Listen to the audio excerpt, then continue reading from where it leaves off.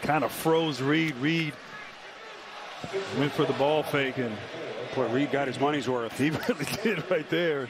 Butler been struggling with all types of ailments. Might feel that one a little tomorrow.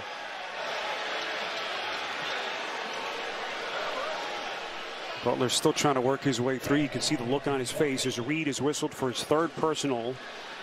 Looks like George Niang will check into the game for Doc Rivers here. What a start to the postseason for Butler. Second among all active players in points per game, behind only Nikola Jokic. Your favorite team, NBAtickets.com to learn more. A lot of people talked about his struggles, Grant, in that first round sweep last spring at the hands of Milwaukee. But as Eric Spoelstra reminded us,